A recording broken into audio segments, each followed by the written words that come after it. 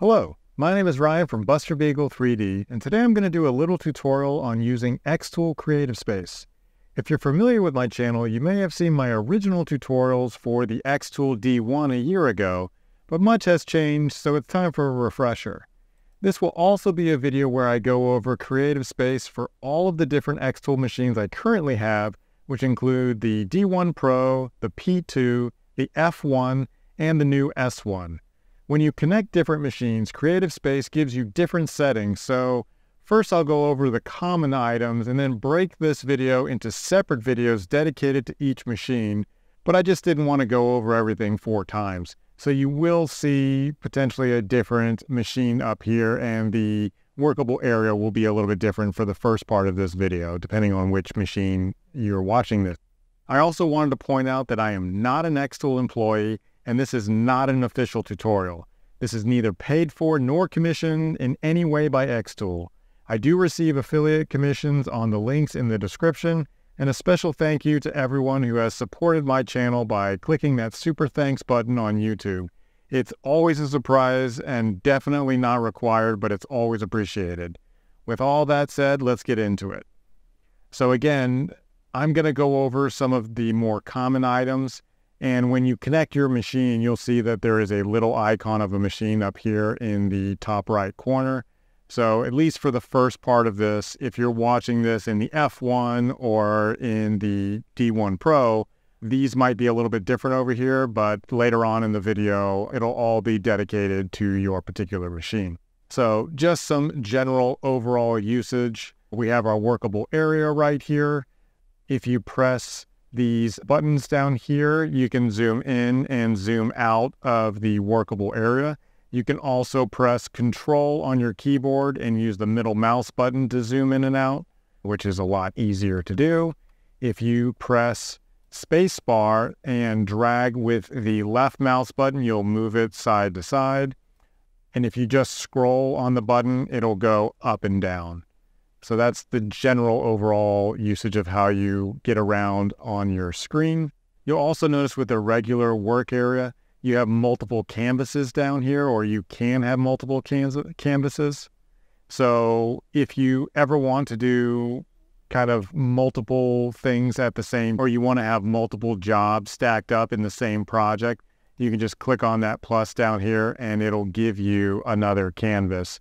So let's say I have this on canvas and this on canvas 1. I could essentially set up as many jobs as I want inside of my workable area. So let's say I was creating a box that was taking up more than this workable area, and I wanted to have all of that in the same project, but obviously I can't overlap them because I can't cut them at the same time. I can set up multiple canvases to set all of those up in a single project. Down here we have the select button. So this, when I'm in this mode, I can either select off of a object or I can select onto an object. And then the hand is the same thing as pressing that space bar that I was talking about before, where you just click and move it around. So if you have this little hand up and you can't click on anything, you have to go back to this select button over here, and then you should be able to click on things, and then you can move those things around. So up here in the top left corner is the settings. So these are the settings not for your particular machine, but for xTool Creative Space. Now, the only things that I really use in here is the unit of scale. So right now I have it set to millimeters, and it's set to millimeters by default. Even though I'm in the US, I highly recommend, if you do anything on laser engravers or 3D printers, I do all of my stuff in millimeters, so it's just far easier. But you can change that to inches if you would like.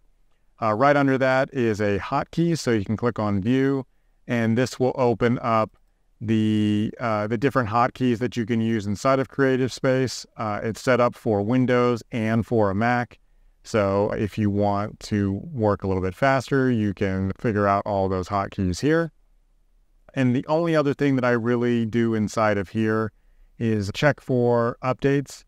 So if you want to see if there is a newer version of Creative Space, and they seem to be coming out with quite a few versions, so this is a good place to check and see that you have the most updated version of the software.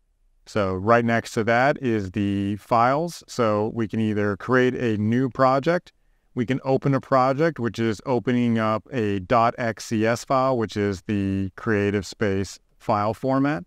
We can import an image, which is the same thing as importing an image from here, which I'll go over in just a second. I can save as, where I save it as a new name, or I can export an SVG. So if I have a vector graphic in here and I want to open it up in Illustrator, or I want to open it up in Inkscape, I can now export an SVG out of here so that I can open it up in another program, which you used to not be able to do, which is kind of nice that you have that option now. Next to that is a login for cloud. So this is where you can save your projects on the cloud so that you can access them in different places. This is also where you can sign up for xTool projects if you want to contribute to that entire community. This is where you would log in for that. You can also log in over here on the right-hand side. So that's kind of in two spots. So for that xTool projects, when you click on that, this is kind of a community that xTool has set up. It's kind of neat, especially for beginners, to be able to see different designs that people have worked on. You can come in here and you can select your specific machine that you're working on. So let's say you were working on the D1 Pro, and then it will only show you projects that were specifically made with a D1 Pro. Now, some of these are projects that you can download and work on, and then some of them are just inspirational files. So for instance, this one, if I click on it, these are just members. Some are put on here by the company.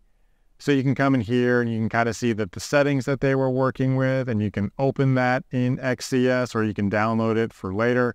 But this is a good way, especially for beginners, of kind of getting your feet wet and figuring out how to work on some projects with the machine and get you up and running really, really quickly.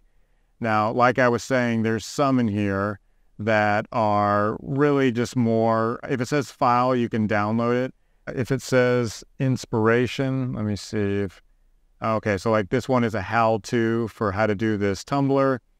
And like this one just says inspiration. So this one will kind of tell you what they did, but this one doesn't give you a file. I've also seen things in here where there are Lightburn files only in here, which is kind of odd, but it's kind of a grab bag of a lot of different things, but it's constantly getting updated and expanded. So there's a couple cool things that you can find in here. Again, this is really good for beginners to kind of get your feet wet.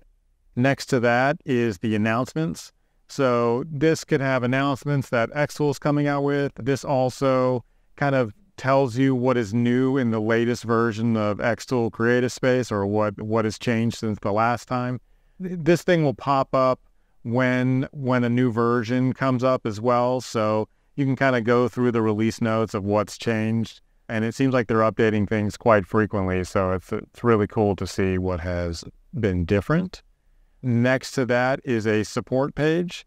So that will open up the xTool support page, which you can browse again by your product. So I'll click on the S1, and there's troubleshooting guides, getting started guides, maintenance on what you can do. So there's a lot of really good information in here if you get stuck on anything. So that is a good resource to have right there. Right next to that is the shop, which will just take you to the website. I don't need to click on it. It'll just take you to the xTool website. And I already showed you guys, this is your profile if you decide to sign up for one. Now, you don't have to sign up for one to use any of the stuff here in Creative Space, but if you want kind of some of those added features, or if you wanted to contribute to this xTool projects thing, you would have to sign up for an account. Okay, so now I'm going to go over the left-hand side here. So the first thing that we have here is image. So again, you can click on image, or you can go to import image. And when we're talking about images, there's really two types of images that we're working with. One is what is called a raster image. And so that would be a photograph. And so what I'm going to grab is this Eiffel Tower image that I took. So this window will pop up, obviously, if the image is too large for whatever your particular canvas is. Sometimes I like to tell it to display it in its original size if I'm going to be doing editing, because it just comes in larger. But for right now, I'll just say scale to fit on canvas. So again, this is the first type of image, and this is what is called a raster image. So that's any type of photograph, anything that's not a line drawing. So really the differentiation that you're making here is the only thing you can really do with an image is you can engrave. So you'll notice when I have it selected, the only processing type I have over here, and again, this is for the S1, but it'll be kind of the same thing for the other machines, but you only can engrave with an image.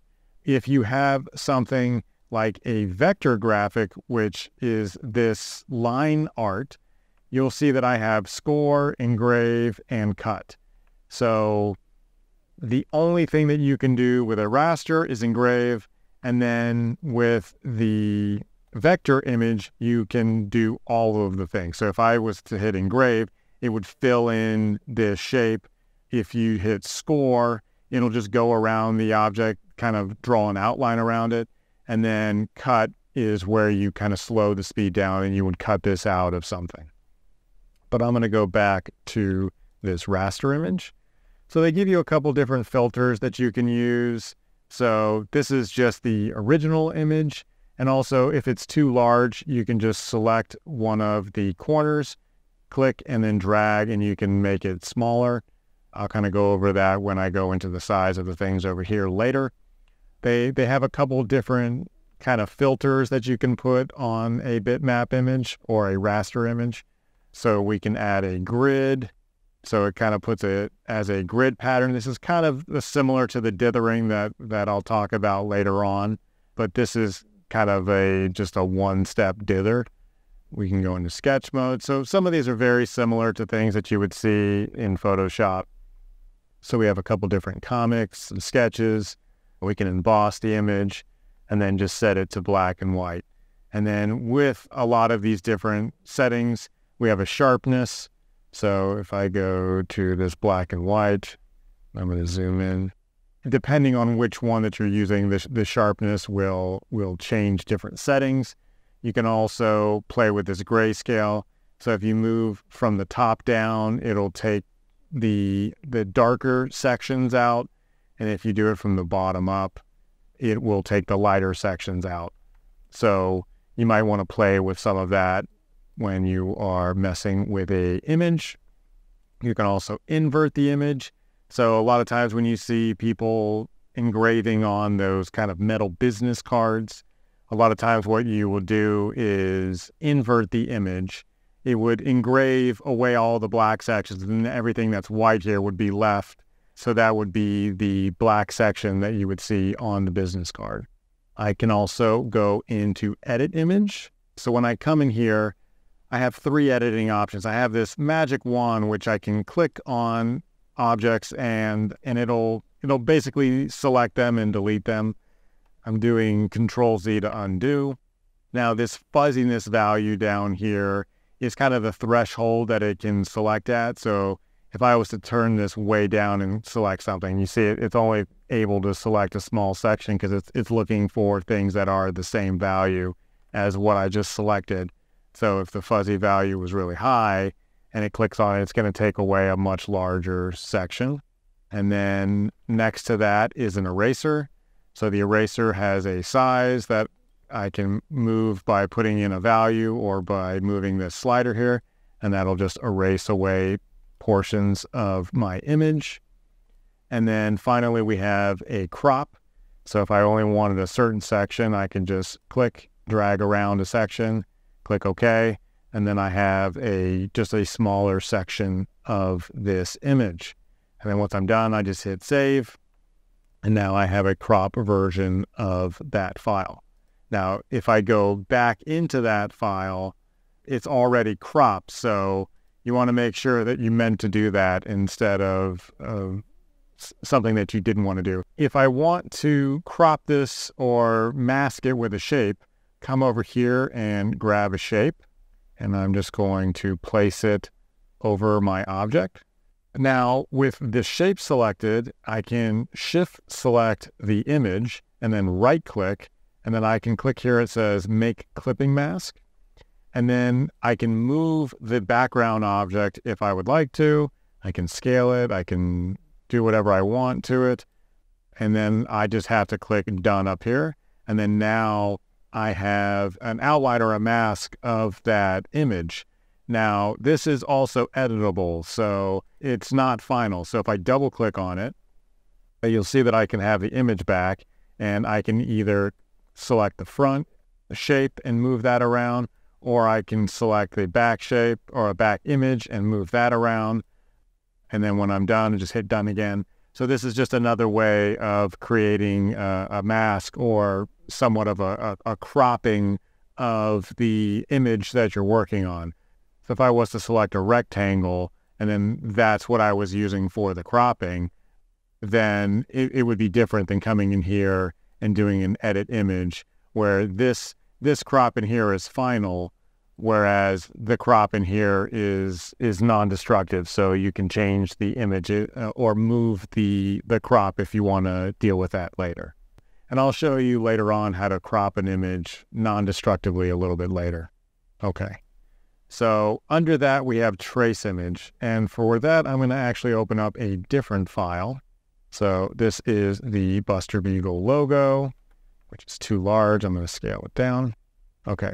So now for this image, when I click on trace image, what it's going to do is it's going to use kind of that fuzziness, kind of a denoising based on how detailed your image is. This works really well with a black and white image. You can also do layering by color if you want to, where it'll give you multiple layers. But for right now, all I want it to do is kind of give me a vector outline of this image. So I can just click on save. And then if I was to move it over to the side, you'll see that instead of a raster image, I now have a vector image. So while I could only engrave this because it's like a photograph or a picture, this one, I could go in and I could do a cutting, or I could do an engraving where it'll engrave everything that is blue. So there might be, certain instances where you want to turn your raster image into a vector image, which is the next thing that I'm going to talk about right now.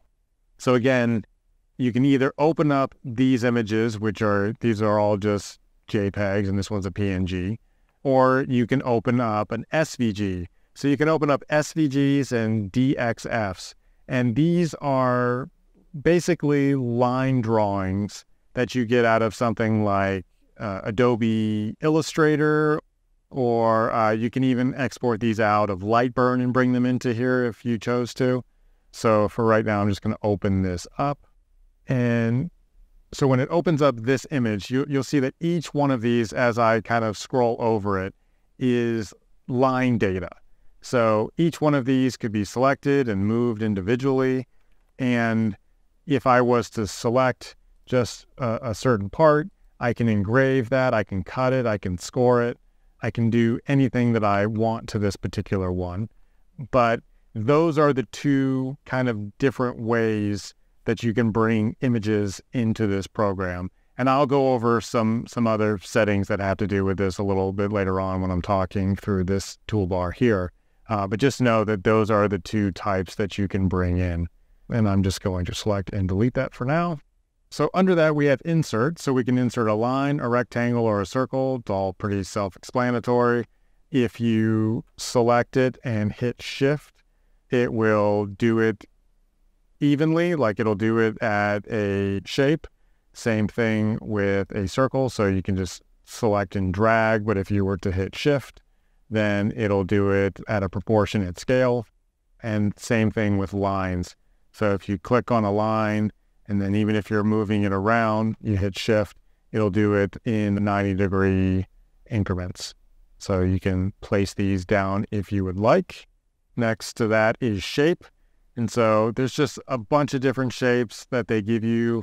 I'm not going to obviously go through all of these, but, just like you were inserting a rectangle or a circle, there's other things that you can insert. So you can just insert a heart and move that around. And now again, this is what is called a vector shape. So you can engrave, you can cut it, you can score, which is just to do an outline around it. And that's pretty simple. Under that, we obviously have text. You can add texts. And then over here in the window, you can change that to whatever you want. You can change the size. You can go through the different typefaces. This should be for any of the fonts that you currently have on your machine, plus whatever ones came with xTool Creative Space. There's different styles for different fonts. The spacing will change out the spacing between the letters. So all this is pretty self-explanatory. Obviously, we have the lines. You can also weld these so that they're no longer text files anymore. So once they're welded, they're just regular vector graphics. There's no editing that you can do to that. I'm going to undo that. And then if you can kind of see here, it's a little bit hidden, but this is for creating shapes. So if you select this and then you drag it down, you can kind of start to curve it around objects, depending on where you move this either to the side. You can kind of change how strong it does, something like that. Now, as of this video, I don't know of any way of kind of drawing out a path or a shape and attaching this data to that. I'm not sure if that's possible in this program or not. If you do know how to do that, please let me know in the comments. But this is essentially how you add text to something. Okay, so next I have this vector shape. And so I can click on this and I can start just clicking on points to make my own shape. And if I end on the first point again, it'll create a closed shape that I can, engrave, I can cut, I can score. Now, if you want to not have just sharp edges here, you can double click on it.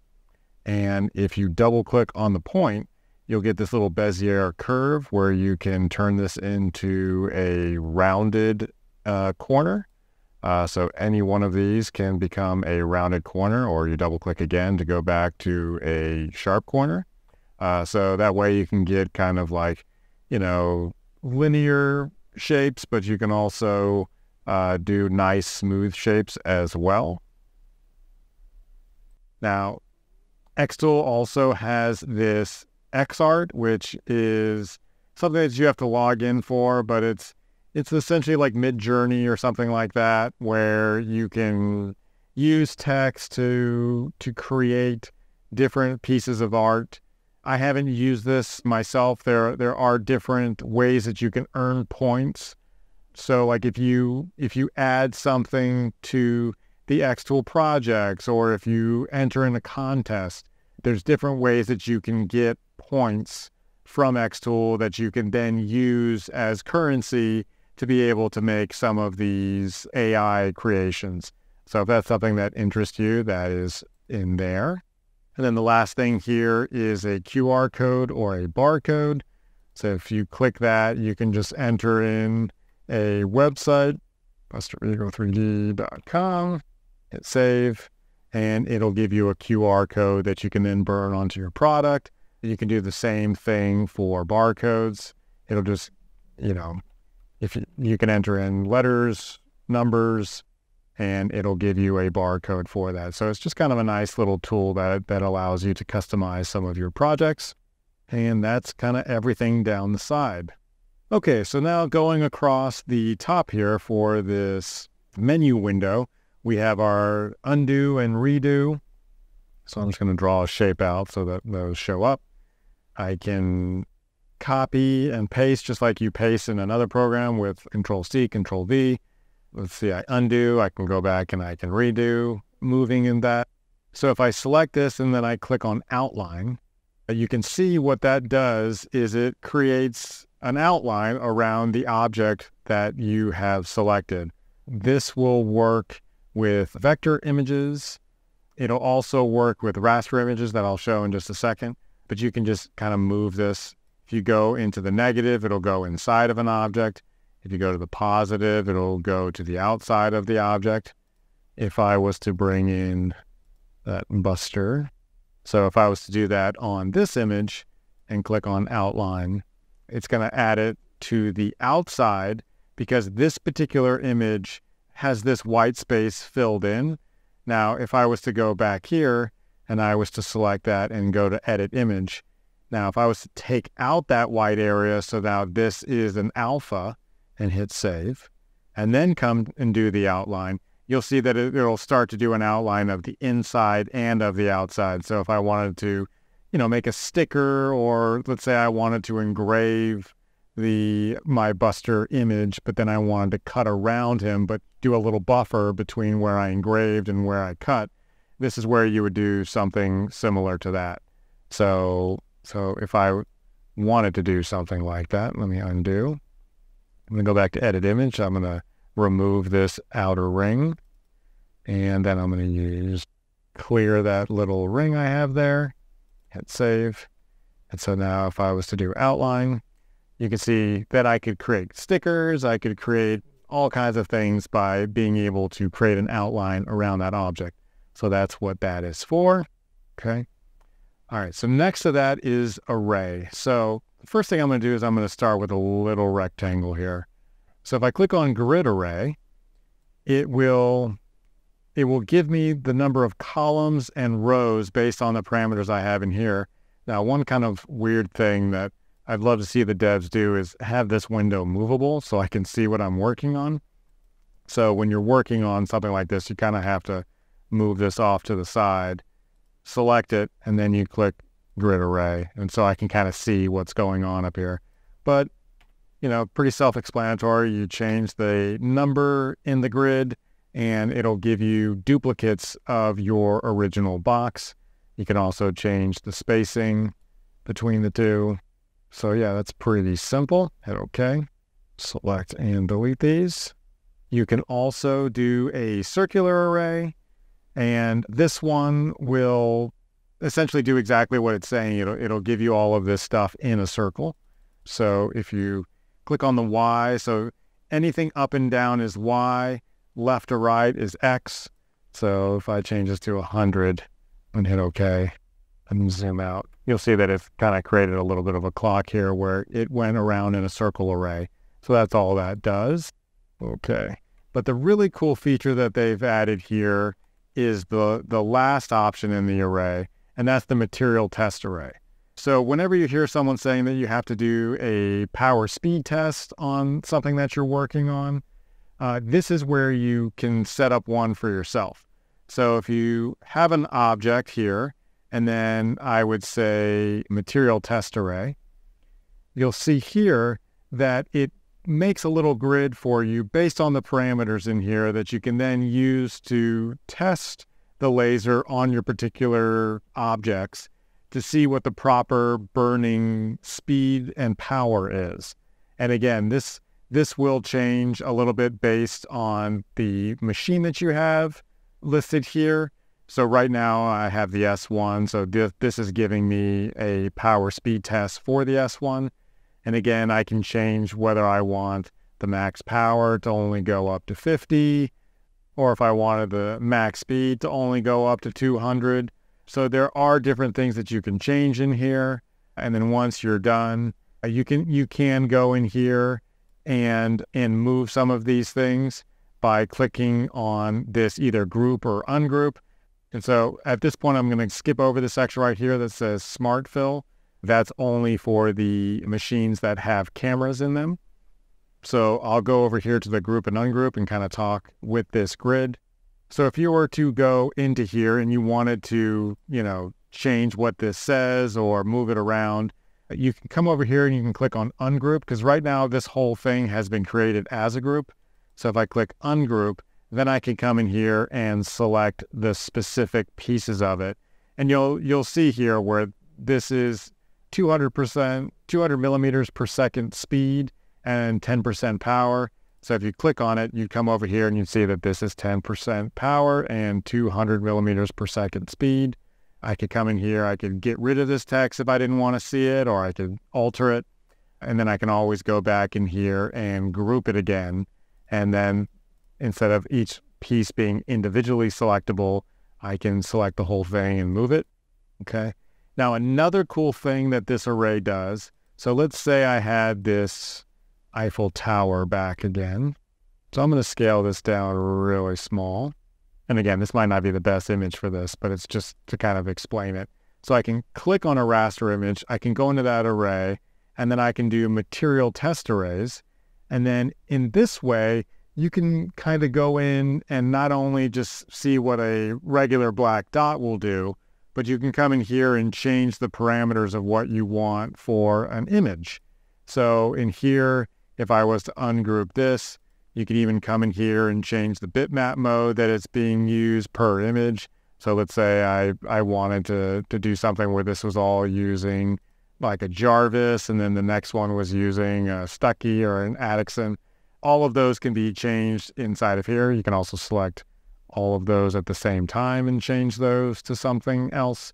So anyway, there's just a lot of things that you can do to be able to run tests, because you can go online, you can find material speeds for a lot of things, but really the best way to do it is to test it on your own pieces, because that's really going to be the only way that you know exactly how your machine in your environment on your particular materials is really going to work.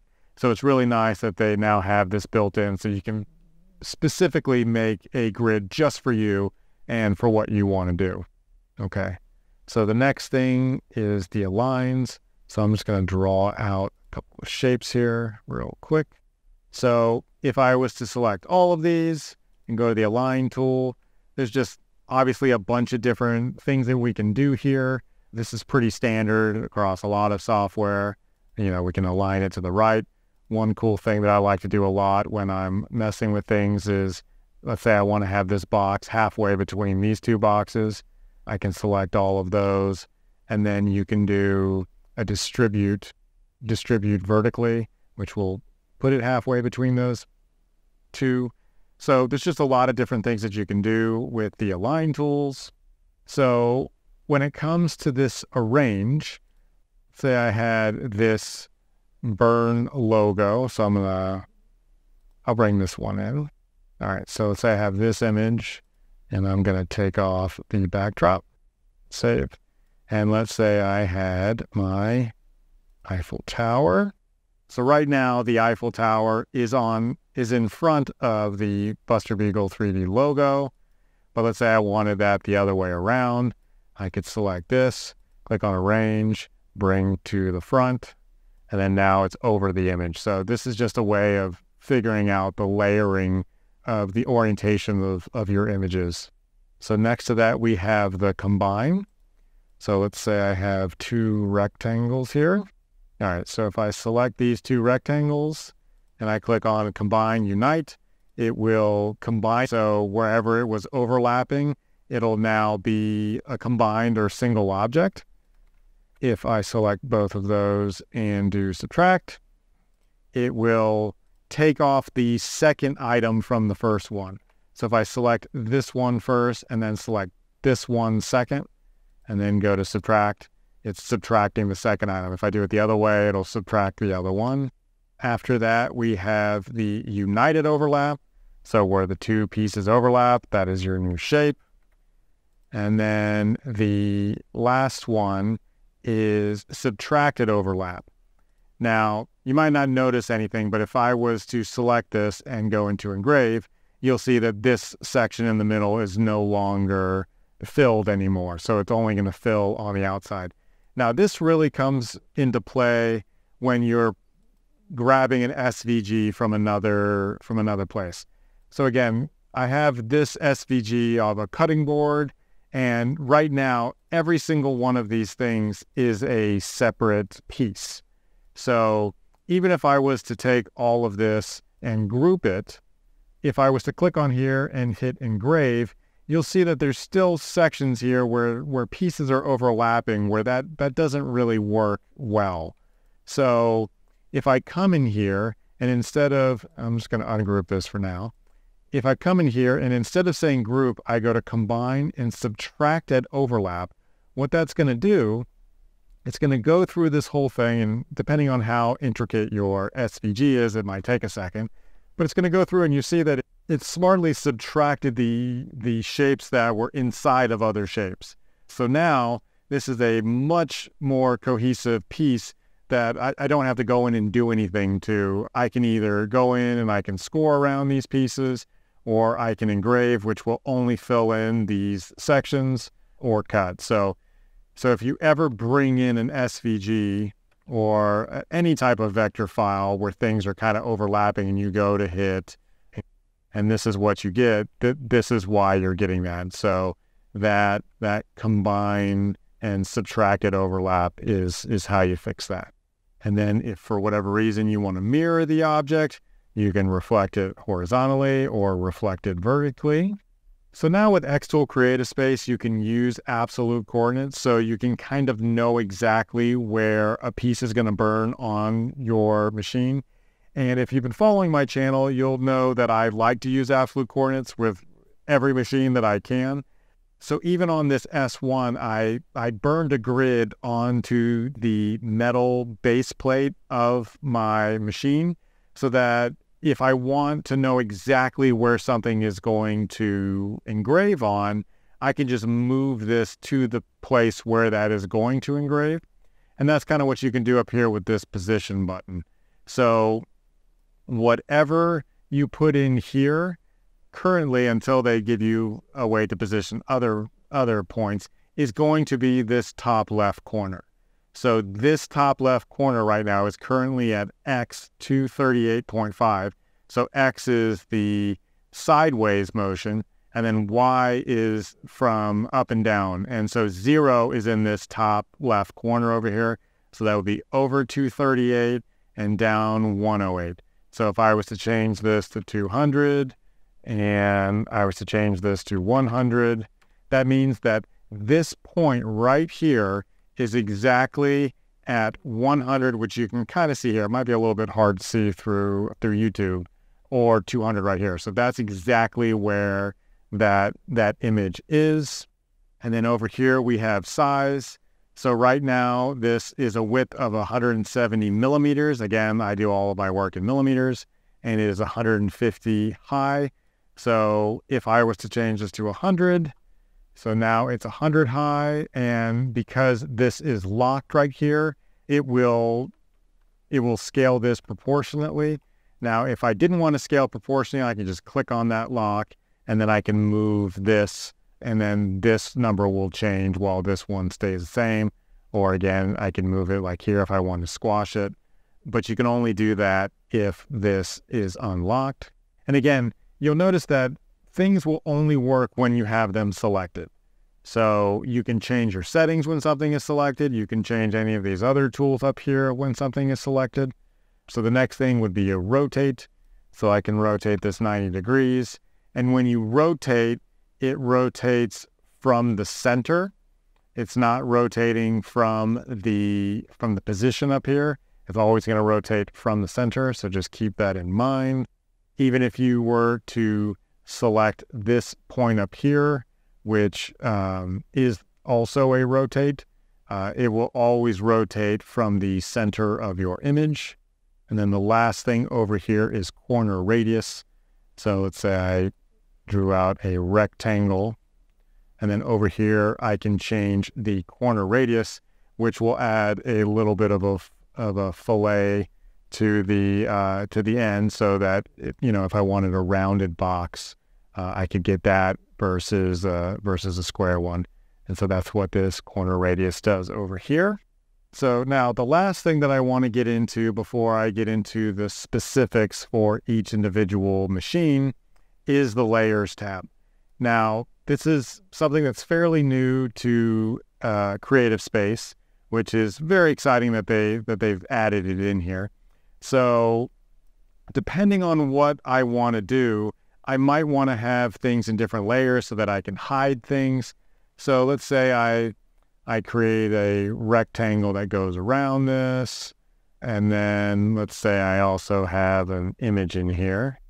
Scale that down. Now I'm just moving this with arrow keys, which is another way that you can move things around rather than dragging.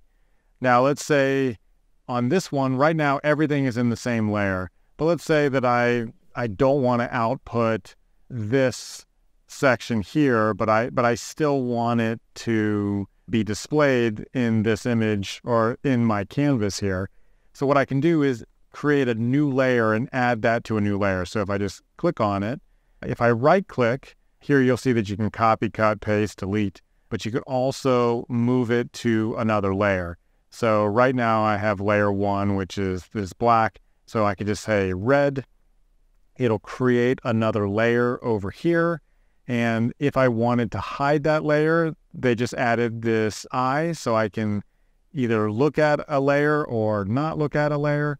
Now, one thing to keep in mind with layers, and which is something that is a little bit different than this works in Lightburn, is when you're dealing with layers in Lightburn, everything inside of that layer will have the same parameters, but that's not really the way that it works in here. So as you can see here, I have a vector image and I have a raster image. So those are two different things that this one can score, engrave, and cut, and this one could only ever engrave.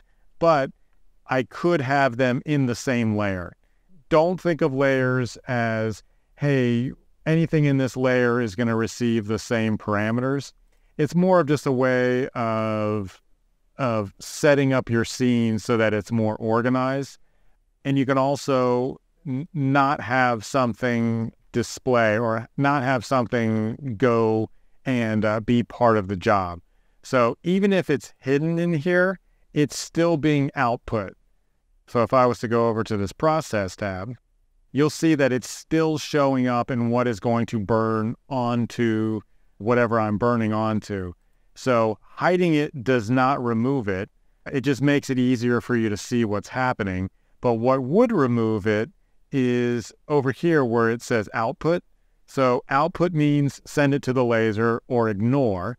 And if I click on ignore and then go to process, even though it was still visible, it won't show up in my engraving.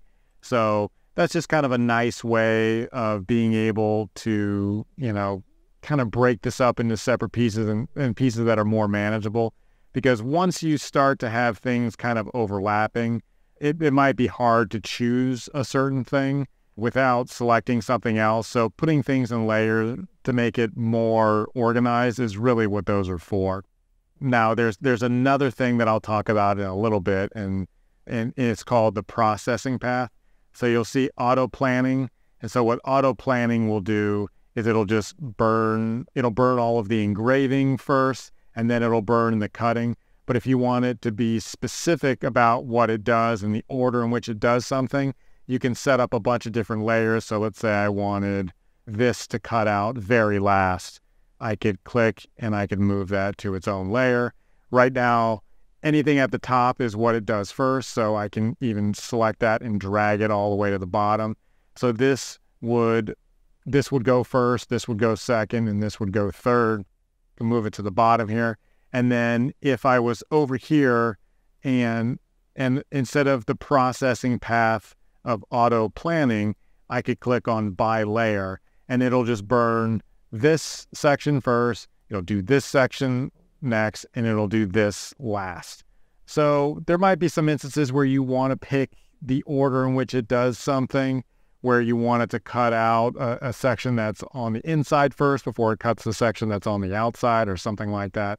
So that might be why you want to set that to by layer, but by default, it'll just engrave first and then cut second. But it's really nice that they added this entire layer system. But again, it's more for kind of planning rather than setting. So just don't think that because you put something in a particular layer, it's going to have the same settings, because it won't. You can also select things and move them to other layers. So right now, this is in layer 2, which I can also name. So I'm going to name this Buster.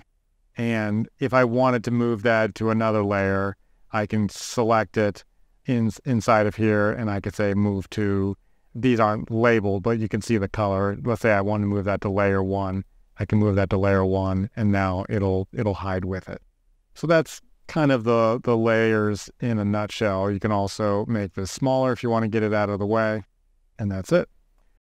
Okay, so now I want to get into the specifics of the xTool D1 Pro machine. And apologies in advance if my voice changes. I now have a cold, but let's get through it. So the first thing you'll notice is that the picture at the top here will change based on the machine that you are currently using. If you click on this little cog up here, this is where you would be able to switch the device, whether you're using USB, Wi-Fi, or any other type of connection. When you first use the machine, initially you're going to have to hook it up through the USB, but once you do that, you can set everything up through Wi-Fi. So right now I have my D1 Pro connected through Wi-Fi. Go back into here. And in here, you'll also find what firmware version you're currently using. So this is where you would check for updates to see if you have the latest firmware with your machine. The other thing that you're going to look in here is the working parameters. So if we click on the working parameters, the red cross is that little laser pointer that's offset in your laser when you first get it. I like to turn this off because this red cross isn't where the actual laser is. It's about 16 millimeters off to the left of the laser. So I just don't find it to be as accurate. There's even something here where you can offset that red cross just to tune it so that it's more accurate. I find that it's just better to use the laser spot itself. You're going to want to make sure that you have safety glasses when you use this because you're actually looking at the laser beam itself for your positioning. But I just think that that is a more accurate way to be able to tell where everything is. This is the flame alarm. You can either turn this on or off. If you have it on, you can change it between low sensitivity and high sensitivity. If you're using this near an open window or somewhere else where there is direct sunlight, sometimes direct sunlight can set off the flame sensor. So you either might want to turn that to low or just turn it completely off. Again, you should never use this unattended, so turning it off shouldn't be that big of a deal. This stops when moved. This is your tilt sensor, so there are gyroscopes in the motherboard. So if you jostle the machine or if it tilts or if it falls, this is the sensor that will stop the laser if that is turned on. The limit switch sensor. Now, this is just the limit switch alarm. So this is if you are going out of bounds of the workable area, you'll hear an alarm go off. This does not turn off the homing of your machine or the actual use of your limit switches. This just turns off that alarm if you happen to get too close to where those sensors are. And then down here, you can export the elements out of xTool Creative Space to another program if you would like, or to be used on another laser. And this is where you would export that data here. Next to that little cog that was up here, you have this other little button. And all this does is this will take you to the download center of xTool Creative Space. It also, it takes you to the support page of xTool. So it's just a little shortcut to be able to do that. Underneath there, we have the different modes that the laser can work at. If you're just using the laser regularly, you're going to be using laser flat.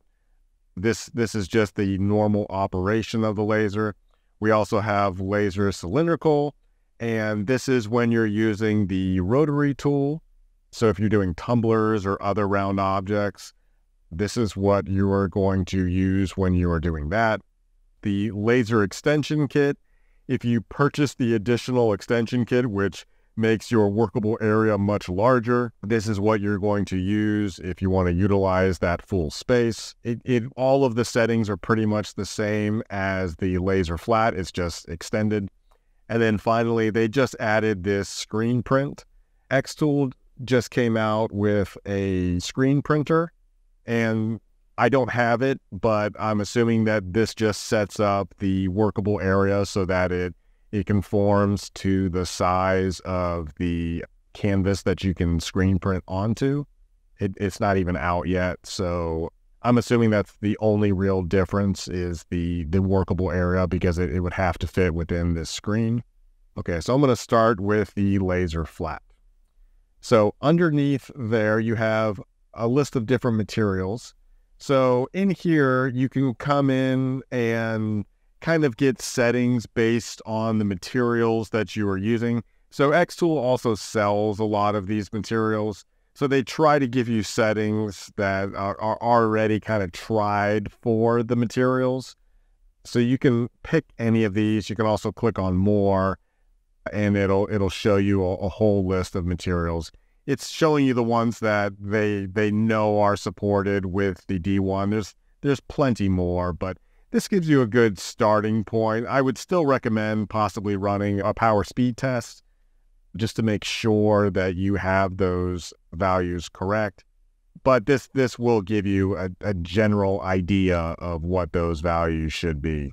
And if you choose one of these, when you actually, add in something in here, it will choose that as your reference setting here. So the 40% power and the 30% speed is set to this 3mm basswood plywood. So if you don't want to choose any of those, you can just say user defined material. And then when you go in and insert something, let's say like this rectangle, you'll see that it says manual setting here. So it's expecting you to put in your own settings. Okay. Under that is the processing path. So we have auto planning and by layer. And again, auto planning will it'll engrave everything first and then do all the cutting passes next. You can also set up by layer. So if you have multiple layers, it'll just do it in the order in which you have your layers, starting with layer 1 and then going down. And now something else that they've just added, which I'm pretty excited about, is they now have relative coords and absolute coords. So they're talking about relative coordinates and absolute coordinates. And if you have watched any of my other videos or my reviews, you'll notice that I always use absolute coordinates. So if I add in a rectangle and I'm on relative coords, no matter where I place my laser in my workable area, wherever it starts, it'll think that my laser is right at this point. So whether I have my laser over here in the top left corner or I have my laser over here, whenever it starts and it says relative coordinates, it'll think that my laser is right at this top corner. Now, the difference with absolute coordinates is once I home my machine and it's at the 0 coordinates, which is in this top left corner, wherever I place this model, it'll know it has to go from this 0 to wherever this point is. And so right now, let's say I want to put that point at 200 by 200. So that means that after I home the machine and it goes to this 0, 0 coordinate, it's going to move over 200 and down 200 and hit this point right here. So this is more obvious if I show the grids that I make for this. So if you have a spoil board and you burn this grid onto your spoil board, then you would know that right at the center here, it's actually 210 by 200. So if I went over here and I changed that to 210, now this square is right at that x210, y200 coordinate. So it's just an easy way of knowing exactly where your laser is going to cut or engrave or do any of those things after you have homed your laser. So if I place my piece of wood right here and I had my design, in this, red square here, and I'm using absolute coordinates, once I home the machine, it's going to go all the way to this point and then burn on whatever design I end up putting in that spot. Now that, again, is a new thing that they've added. The way I was having to do it before was I would have to place a little box up here and then it would think, okay, well, this is the top of the design and here's the other part of the design. So when I zeroed it out, it would go, oh, well, there's something up here, but I'm not going to burn it. And then I'm going to come over here. It makes a little bit more sense when I talk about my absolute coordinates. And I'll link a video up to that right there that will kind of explain that a little bit better than I just did. Okay, so now I'm going to import an image. Okay. So again, like I talked about before, this is a raster image. And I'm going to go over some of the settings that you can change using the D1 Pro. Again, with a raster, you only have the engrave setting. Right now, it's set to manual setting because if you click off of your image, then you get back to this main screen where you can define a material if you really want to. But I'm not going to define a material. I'm just going to click on it again. This other window will come up.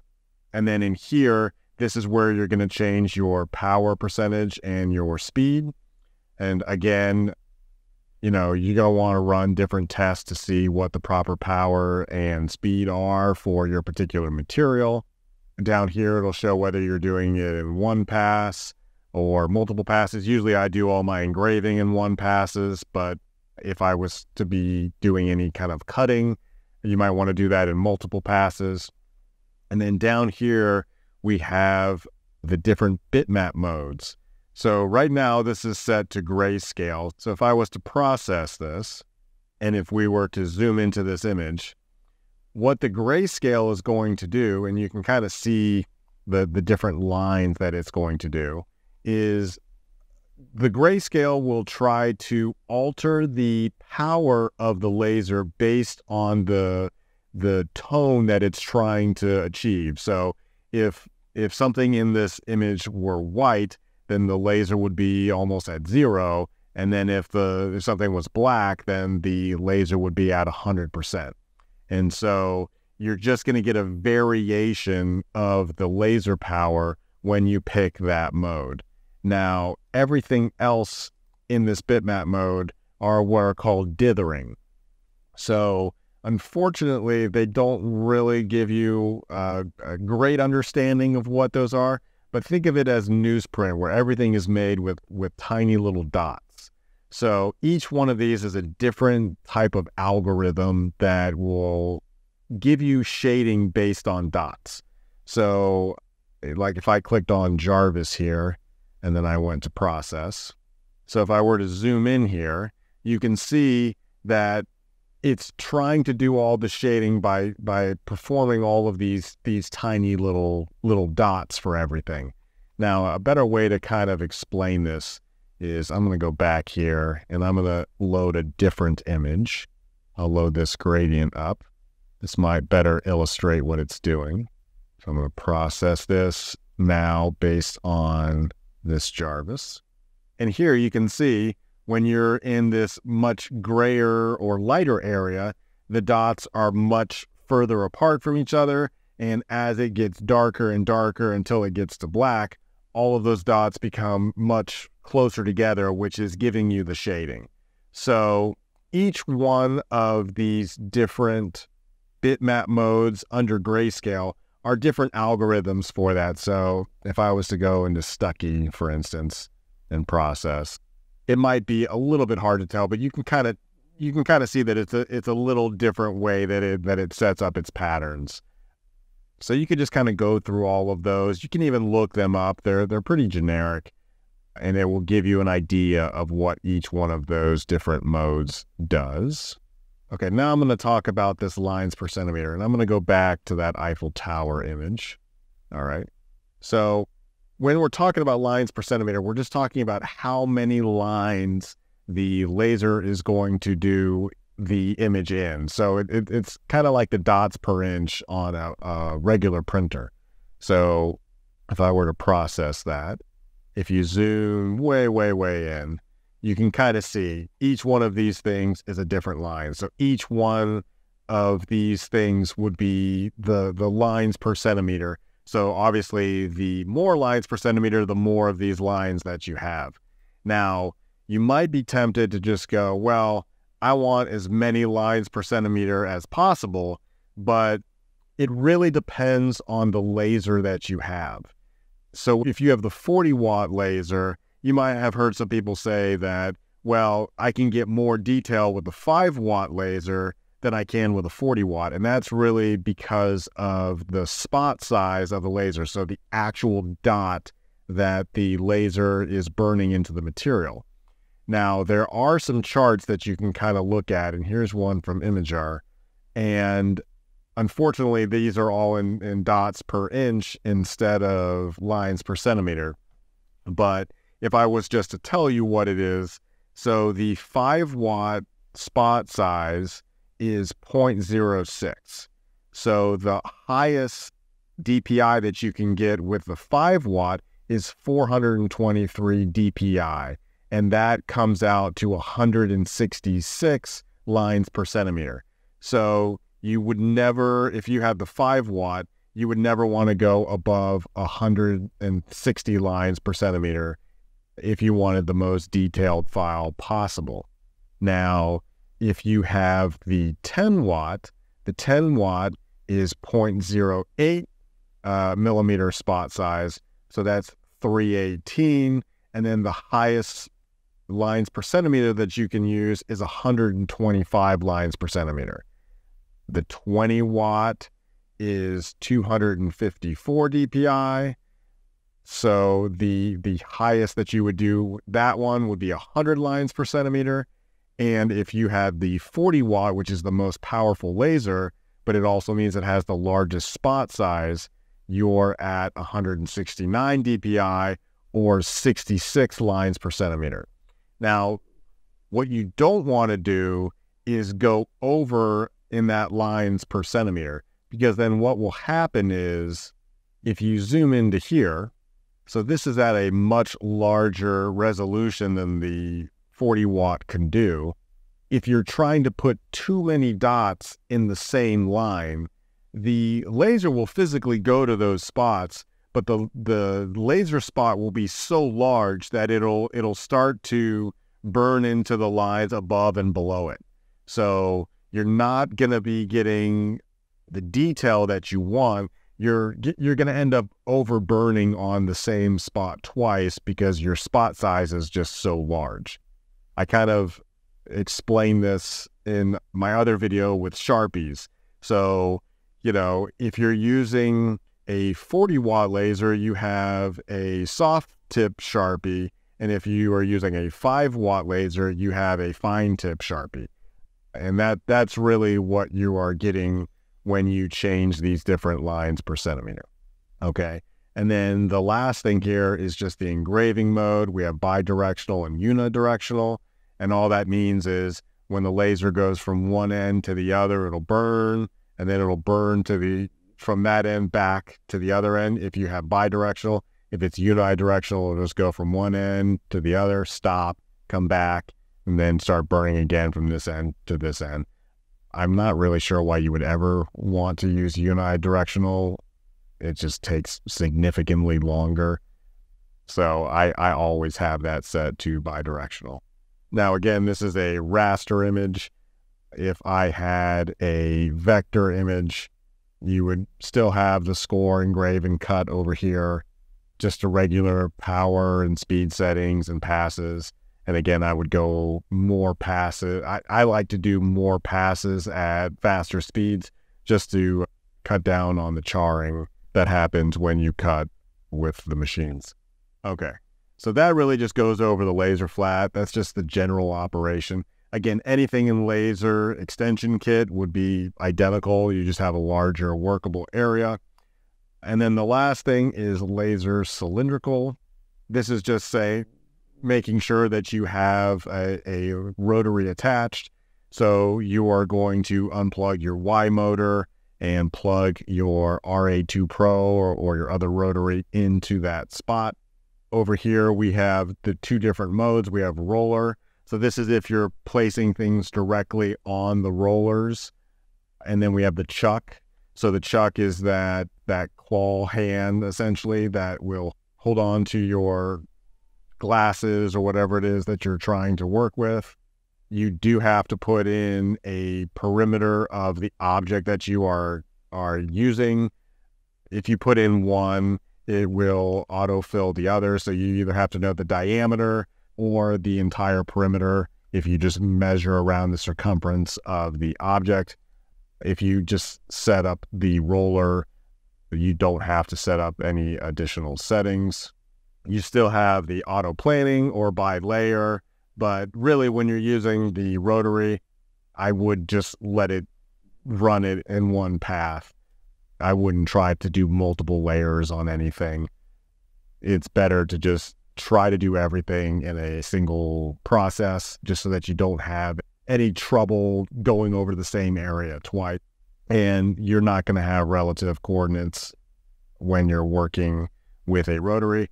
Also, keep in mind, when you're using a rotary, you want to rotate your objects 90 degrees because it has to be in the same orientation as your rotary tools. And so that's really it for that. This really hasn't changed all that much. I do have another whole video just on the rotaries.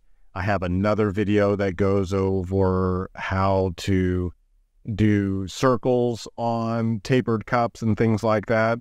So that's a good watch if you want to know how to not make everything look so squished. You can check out that video that I will link above. Okay.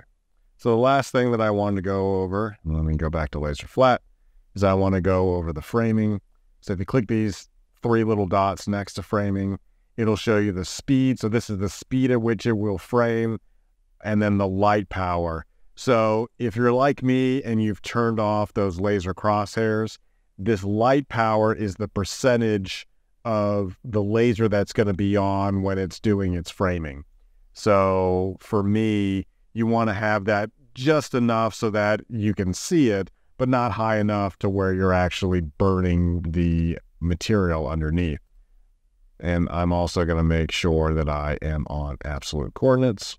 And so then I'm going to click on framing.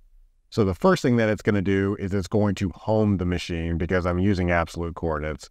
So it wants to know where that 0, 0 position is. And then I just press the button on the machine itself. And then once that's completed, you just say framing completed.